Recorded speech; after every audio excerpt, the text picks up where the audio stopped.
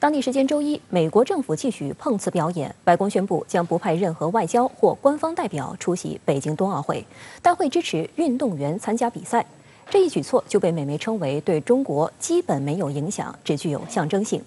在周二的外交部记者会上，发言人赵立坚表示，中方对美方的错误行径将做出坚决反制，请大家拭目以待。周一，白宫发言人普萨基宣布，拜登政府将不会派出美国官方代表团参加2022年北京冬奥会和冬残奥会，但参加比赛的美国运动员将会得到全力支持。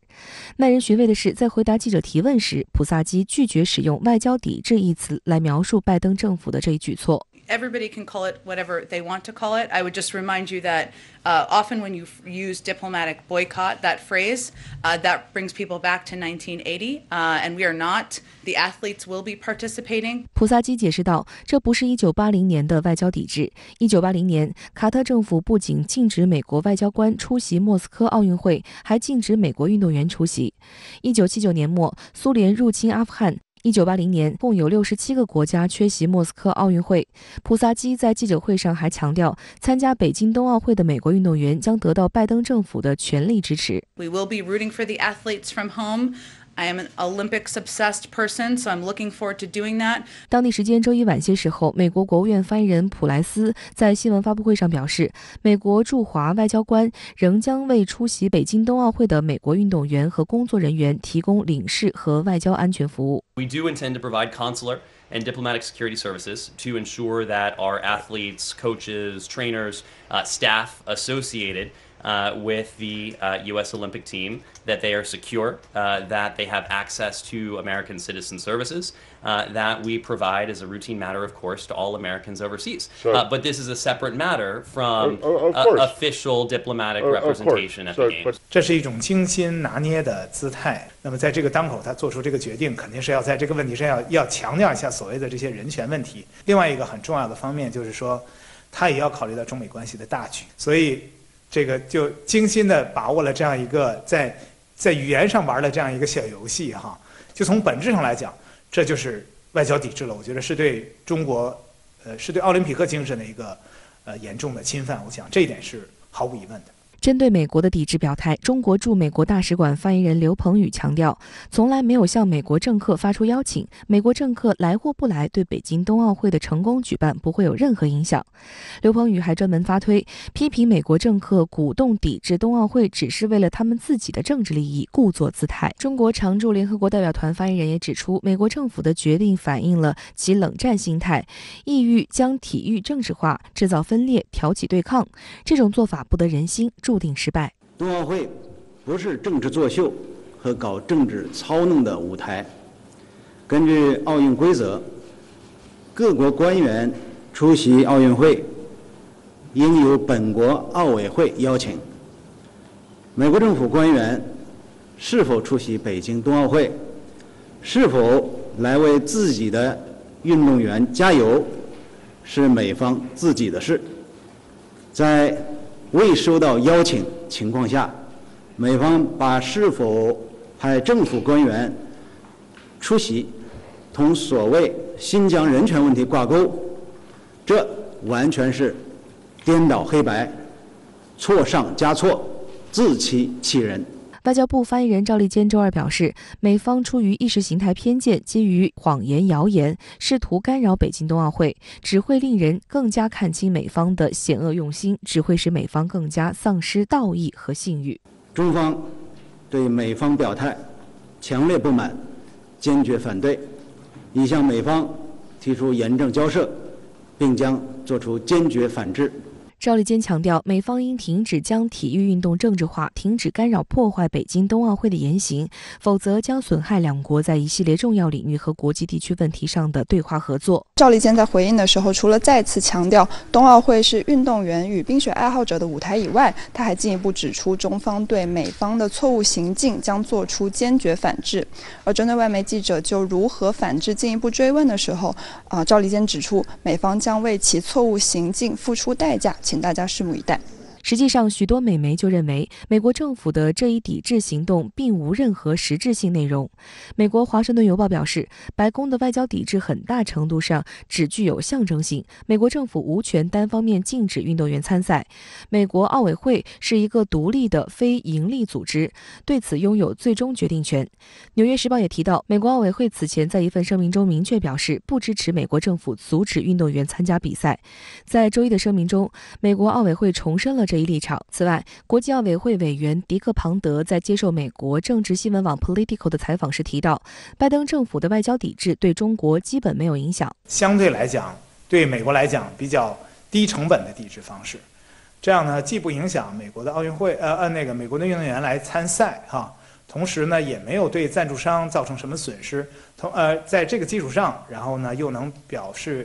达自己这样的一个姿态，我觉得这是美国在这方面比较狡猾的一方面。据联合早报报道，美国密苏里大学圣路易斯分校教授苏珊·布劳内尔分析，美国总统通常都不出席在他国举办的奥运会开闭幕式。2008年北京奥运会是唯一一次在任美国总统到美国以外国家参加奥运会，所以拜登本来可能也不会去参加北京冬奥会开幕式。因此他认为，也许拜登本来就没打算出席奥运会开闭幕式，但还是把这个决定夸张地称为抵制。冬奥会嘛，就是一个体育赛事，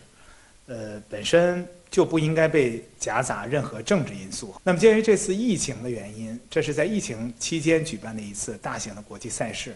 那么本着简洁的和安全的原则，实际上我们也没有请很多的人过来，并没有向美国发出任何邀请。所以美国在这个前提下，美国的一些其他的政客，包括拜登政府做出这样的决定，就有点表演的性质，有点自作多情。其实体现了美国对奥运精神的一种曲解和侵犯，以及我觉得在国际政治当中一种很不健康的现象，所以我觉得是美国开了一个很坏的头。此外，在周一的记者会上，白宫发言人普萨基还说，白宫还将与七国集团就此议题展开合作。实际上，将体育政治化并鼓噪盟友一起站队，称得上是美国的司马昭之心。上周四，中国驻联合国代表向联合国提交冬奥会休战协议草案，虽然联合国大会当日就予以通过，但四方安全对话成员国以及除新西兰之外的五眼联盟成员国都拒绝签署。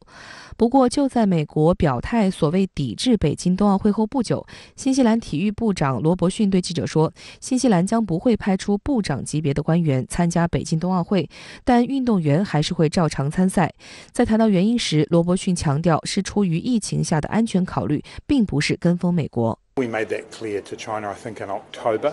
and so for us, that's a decision we've already made. Range of factors, but mostly to do with COVID and the fact that the logistics of travel and so on around COVID are not conducive to that kind of trip. 另一方面，韩国则主动向北京冬奥会发出了祝福。韩国外交部发言人崔永三周二表示，支持中国成功举办北京冬奥会，期待本届冬奥会为促进世界和平与改善半岛关系做出贡献。他还强调，韩国政府一贯支持中国成功举办北京冬奥会。此外，联合国前秘书长潘基文近日在接受媒体采访时透露，他已收到邀请，将以国际奥委会道德委员会主席的身份出席北京2022年冬奥会。潘基文表示，他深信中国政府和人民一定可以克服新冠疫情带来的困难，办好此次冬奥会。相关话题来连线特约评论员陈斌。陈先生您好。美国政府决定将不派政府官员参加2022年北京冬奥会，那么您怎么看待这件事呢？主持人好，白宫宣称呢，美国政府之所以不派政府官员参加明年的北京冬奥会，是因为中国在新疆践踏人权，存在种族灭绝。实际上呢，这个世纪谎言早就被戳破，什么强迫劳动，什么种族灭绝，都是美国呢为其自身政治利益而编造出来的，没有任何事实依据。美国记者兼著名的作家马克思·布鲁门佐在今年的4月呢，就发表了长篇调查报道，讲述了美联社的记者怎样在2018年设陷阱到新疆采访，怎样歪曲事实，把新疆和田的一家服装企业筹划为再教育营，怎样呢要向美国合作者交纳30万美元的封口费，怎样与美国人权劳工组织合谋，把新疆正常的生产扭曲成强迫劳动、种族灭绝，怎样影响到了这个新疆棉和太阳能板的出口，怎样成为美国政客的打手。也就是说呢，美国政府所谓的外交抵制北京冬奥会是没有任何事实依据的，不过呢，是为了实现自己的政治目的而已，是把奥运会政治化，成为制约中国的舞台，站在了世界广大运动员和体育爱好者的对立面上。美国呢，打着维护人权的旗号，试图通过这个外交抵制北京冬奥来让自己的支持者抱团，为即将召开的所谓全球民主峰会壮胆。美国呢，还试图通过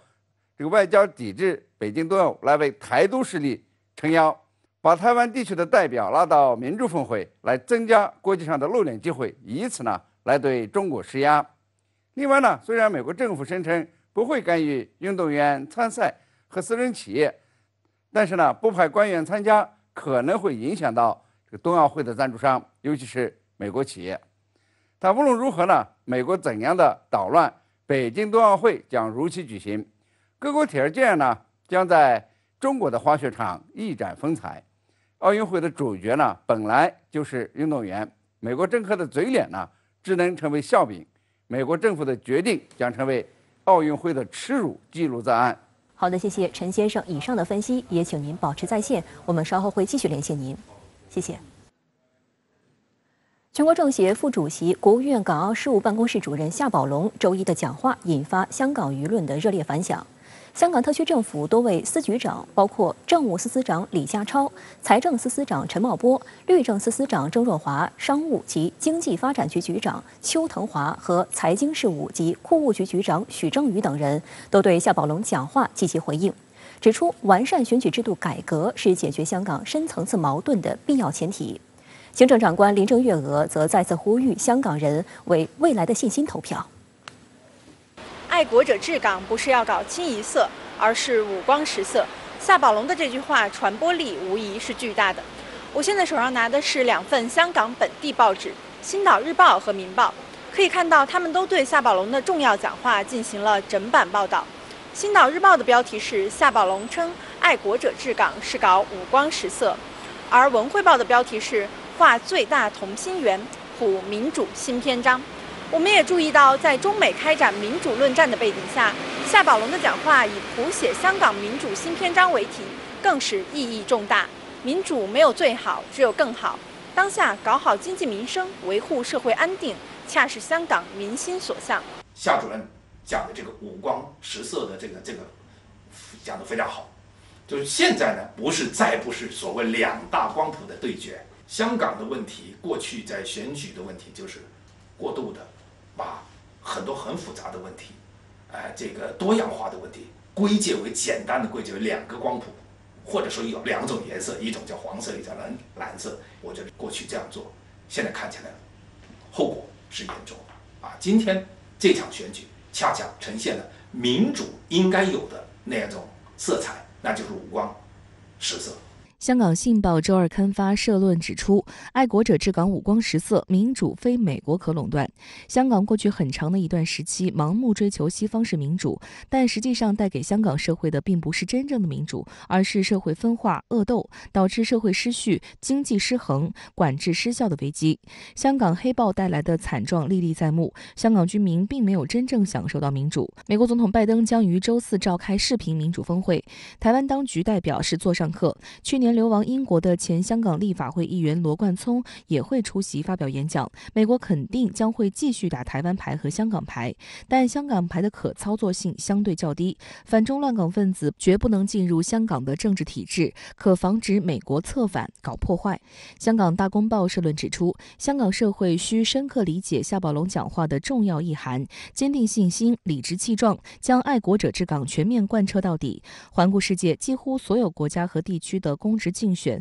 都是比谁更爱国，但唯独是在香港，竟然有人以反对国家、抗拒中央政府、妖魔化自己的民族为竞选口号，在宣誓就职时极尽丑陋的表演。在今天，香港特别行政区早已纳入国家治理体系，在香港回归祖国已24年的情况下，在一国两制实践向纵深推进的进程中，香港更应当理直气壮地高高举起爱国爱港旗帜。香港时事评论员郭一鸣对深圳卫视表示，在中央下决心完善香港选举制度之后，香港社会现在正在见证一场干净的选举，这给香港即将开启的良政善治开了一个好头。过去口号是，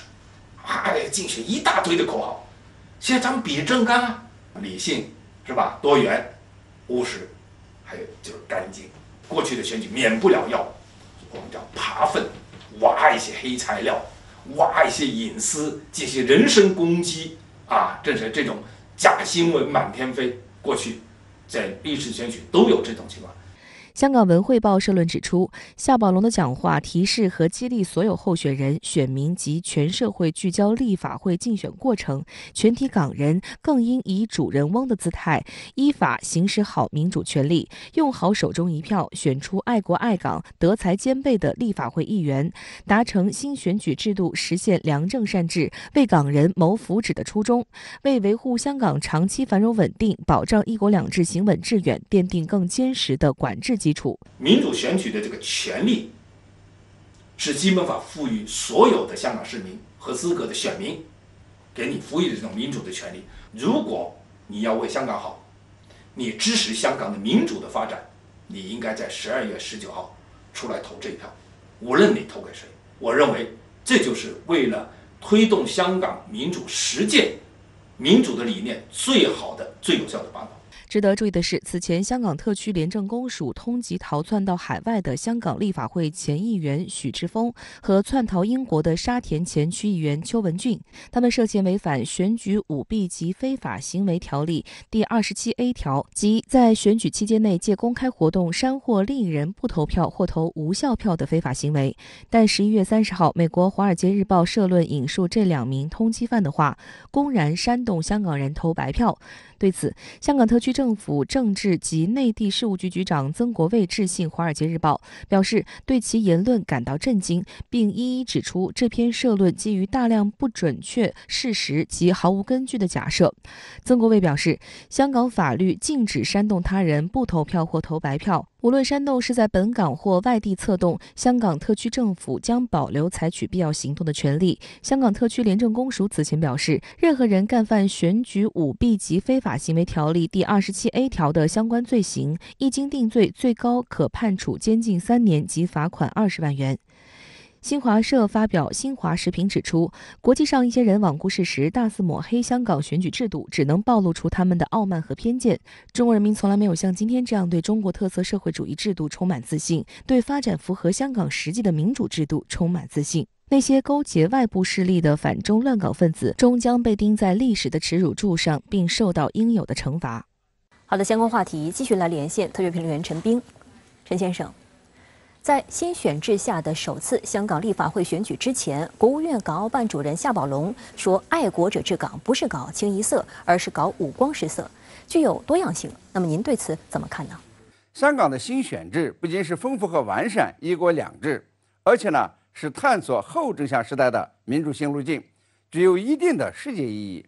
但是呢，新选制被一些政治图谋不轨的人，尤其是国外的反华势力给扭曲了，有的是故意误读，试图呢破坏即将来临的立法会选举。那么为了正本清源、澄清真相、打击破坏选举的那些坏家伙，夏宝龙呢用事实和数据讲了新选制的优势，鼓励港人呢积极的参政议政，那么看到香港社会的新变化、新气象，并且投身于立法会选举之中，选出这个贤才能人，选出优秀的治港者。他呢用5个善语来描述理想的治港能人，也就是善于全面准确贯彻一国两制的人，善于破解香港各种问题和矛盾的人，善于呢为民办事的人，善于团结各方力量的人，善于尽职尽责的人。这些人呢当然不是清一色了，而是五光十色，包含社会各阶层和各专业。香港新的选举制度呢充分彰显了广泛的代表性、政治包容性、均衡参与性、公平竞争性，都得拿出真材实料，都得有具体解决问题的政纲，才能有可能脱颖而出，成为治港人。夏宝龙的讲话呢，旨在动员香港选民积极的参与政治、参加选举，仿佛在说呢，你是爱国爱港者，就去参选，你是爱国爱港者，你就用选票选出能干的人，带领大家往前走，努力实现这个良政善治。好的，谢谢陈先生在线与我们分享您的观点，谢谢。北京时间周二晚11时，俄罗斯总统普京将与美国总统拜登通过保密专线举行视频会晤，就乌克兰局势等一系列重要议题交换意见。俄方透露，此次会谈的时长并不封顶，由两国领导人自行决定。对于两人再次通话，国际社会高度关注，却并不看好。就在通话的前一刻，拜登政府依然威胁要对俄实施全面制裁。而普京则对印度来了一个闪电访问，并签署多项军事协议，这也让拜登政府心情很复杂。俄罗斯总统新闻秘书佩斯科夫上周六确认，普京将于本周二与拜登举行视频会晤，这将是两国元首自今年6月在瑞士日内瓦举行首次面对面会晤后，时隔近半年再次对话。白宫方面的声明则表示，双方届时将讨论地区局势、战略稳定和网络安全等一系列议题，并跟进今年6月日内瓦峰会双方达成共识的落实情况。会谈前一天，俄方释放的一则消息吸引了外界关注。佩斯科夫透露，普京和拜登将首次使用保密视频专线进行会谈，涉及保密性极高的最重要议题。据悉，该专线早前已经建立，但只是进行过工作测试，领导人还未亲自使用过。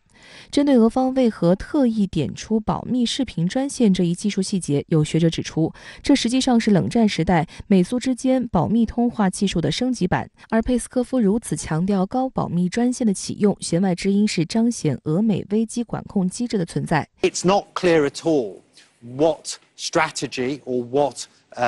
President Biden is going to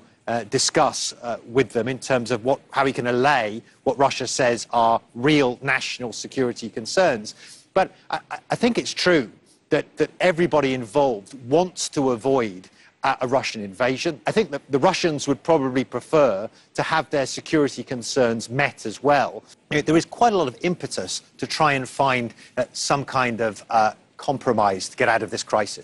中国社会科学院俄罗斯东欧中亚研究所所长孙壮志向深圳卫视表示，随着北约与俄罗斯的对抗升级，俄美关系近来一直处于不稳定状态。自两国元首今年6月会晤以来的多轮磋商也并未看到实质性进展，因此双方都急需这样一场高层的对话沟通，来避免冲突无限制升级，造成直接对抗。俄罗斯呢，其实也希望通过这样一种方式向美国表明自己的立场。需要提醒一下美国不要去突破俄罗斯的战略底线。那么这样的话，可能会使双方关系那么造成不可挽回的后果。我觉得美国现在也清楚这样一点。我觉得通过这样一种元首会晤的方式可以就比较重大的问题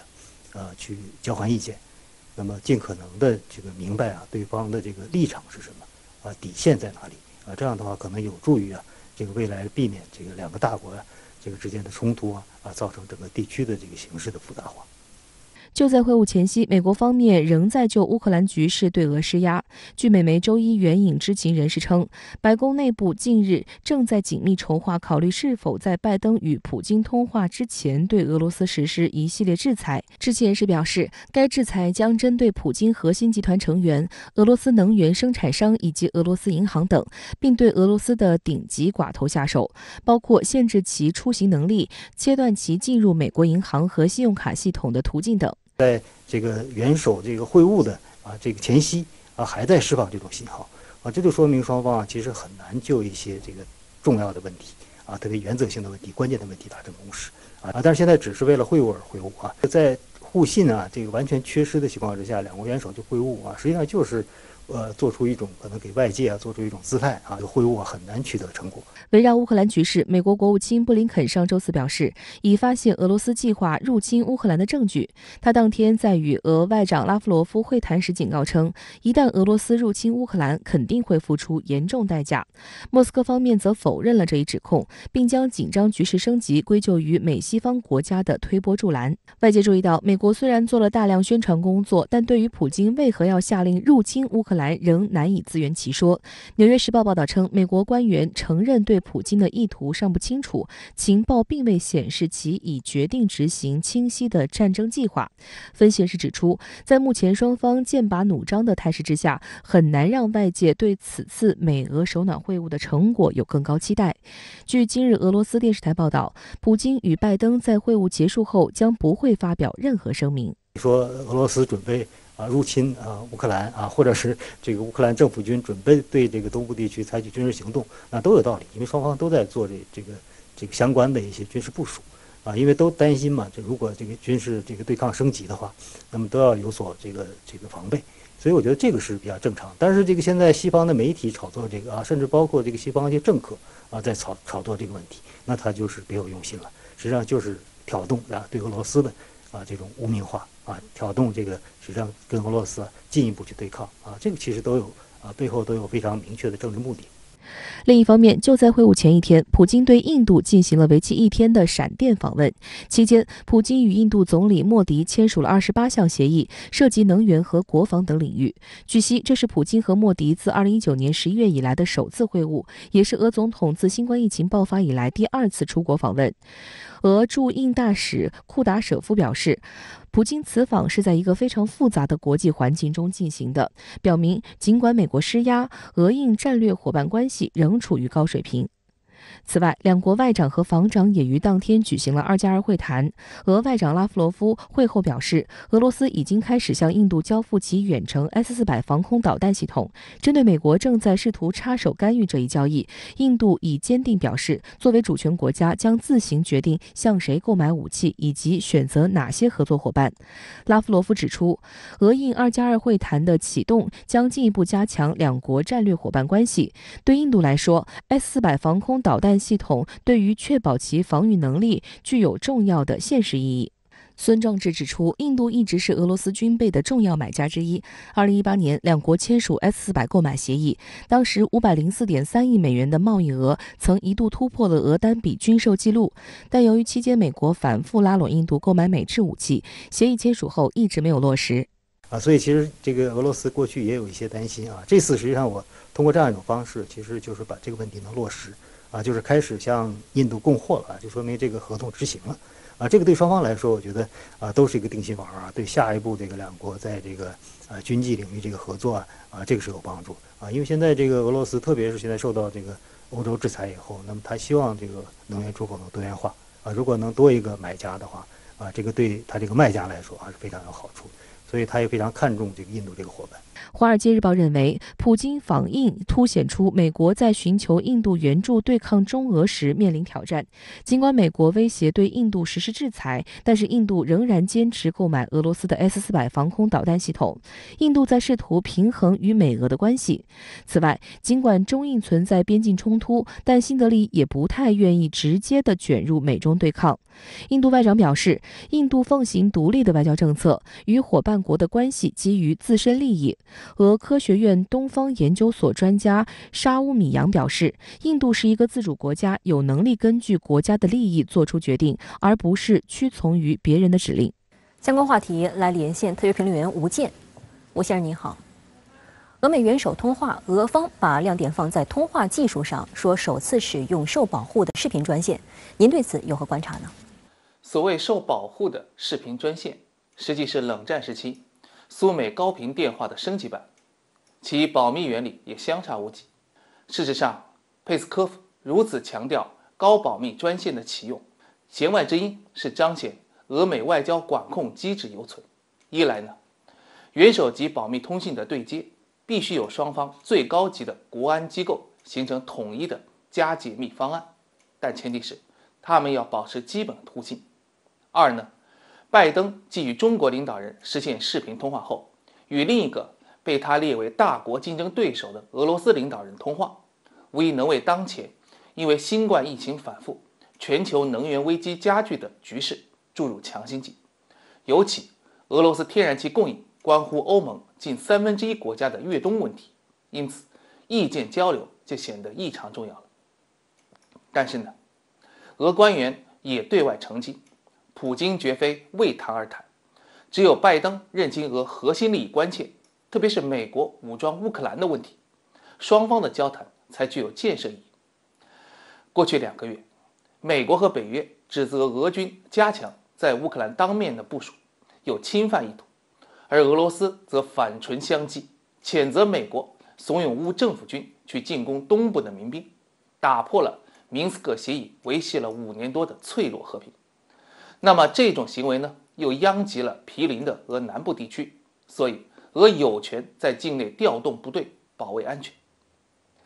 更耐人寻味的是，为普拜会打前站的俄美外长已经在2号的欧安外长理事会上碰过面，尽管2人都采用了不太雅观的言辞，但唇枪舌剑之间却表露出双方协调立场的契机。据俄媒报，当时美国务卿布林肯攻击俄罗斯对乌克兰欲望太强烈，而俄罗斯外长拉夫罗夫在否认之余，也乐意接受被美国媒体冠以的铁人称谓，同时建议美国朋友改用更科学的定义，叫铝人，因为铝是一种坚固的金属，同时又具有足够的弹性。不仅如此，政治交锋之余，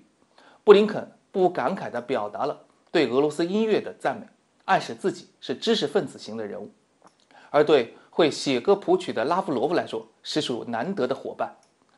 俄罗斯论据与事实杂志就说过，时值苏联解体30周年前夕，再度形成陌路的俄美举行对话，至少对普京来说是绝不肯以冷战失败者自居的。他相信自己比前任总统叶利钦更有力地回击美国和北约的东扩，阻止美国战略进攻性武器部署到像乌克兰这样的原苏联空间。那么您觉得普拜会能如外界所愿，在缓和美俄关系上迈进一步吗？没那么容易，现在至多是美俄协调管控分歧，谈不上真正的缓和。俄学者巴尔托什就注意到一个细节，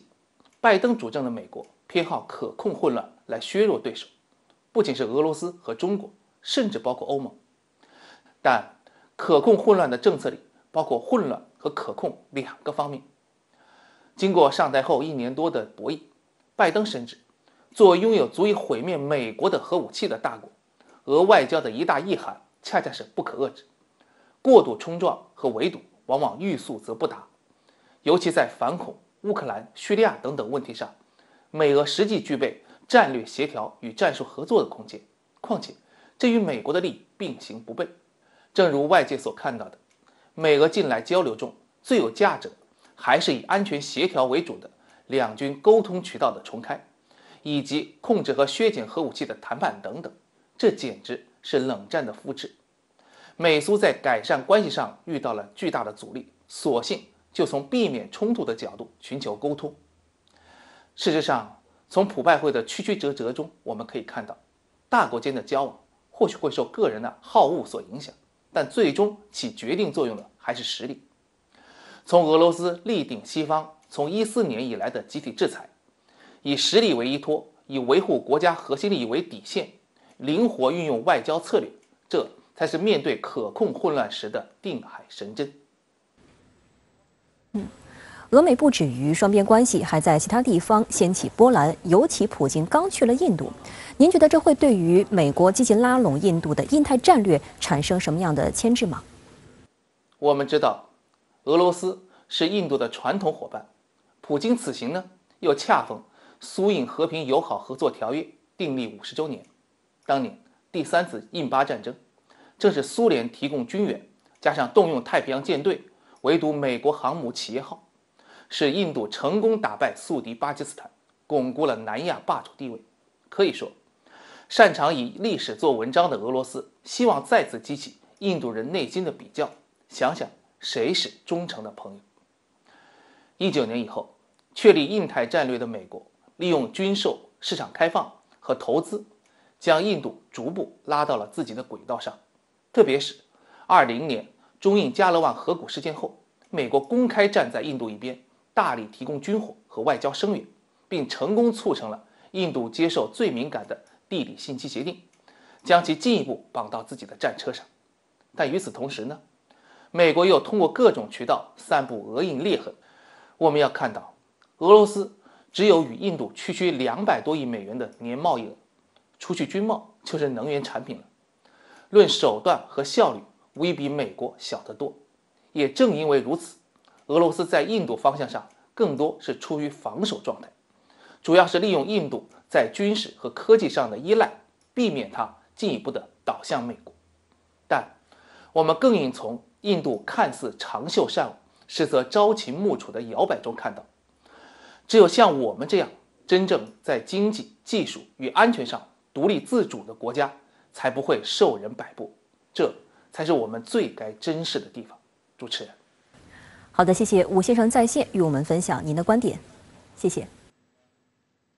日本首相岸田文雄周一发表他任内的第2次施政演说，称希望和中国构筑有建设性且稳定的关系，但同时他也提出希望强化日本的防卫力，拥有对敌基地攻击能力。而外界注意到，就在偷袭珍珠港80周年的当天，约100名日本议员高调参拜靖国神社。据共同社报道，岸田在周一的施政演说中强调，对中国将主张应该主张的事，强力敦促中方采取所谓负责任的行动，同时也力争合作应对共同的难题，构筑有建设性且稳定的关系。10月8号，岸田文雄在其就任首相后的首次施政演讲中也提及中国。岸田表示，与中国构建稳定的关系对两国、地区以及国际社会来说很重要，要与中国继续对话，就诸多共同课题开展合作。周二，在首相官邸会见记者，就北京冬奥会问题，岸田也表示，要从国家利益的角度，结合奥运会的意义和日本外交的意义，再做出自己的判断。对于岸田这一系列表态，有分析指出，有着丰富外交经验的岸田，其对华政策上预计将比较稳重。至于国际社会关注的安保方面，岸田称，日本的周边安保环境比以往任何时候都更严峻，因此政府将花费大约1年时间更新国家安全保障战略、防卫计划大纲以及中期防卫力整备计划3个主要军事方案。岸田明确表示，要强化攻击能力。いわゆる敵基地攻撃能力も含め、あらゆる選択肢を排除せず、現実的に検討し、スピード感を持って。日本过去来讲呢，它是应该做一个盾，只是做一个防守的一个盾，真正的当矛攻击的是美军，这美日同盟里面的一个分工的一个做法。但是这一次它的这个施政报告里面可以看得出来，就要强化这个对于某种特有的基地的攻击，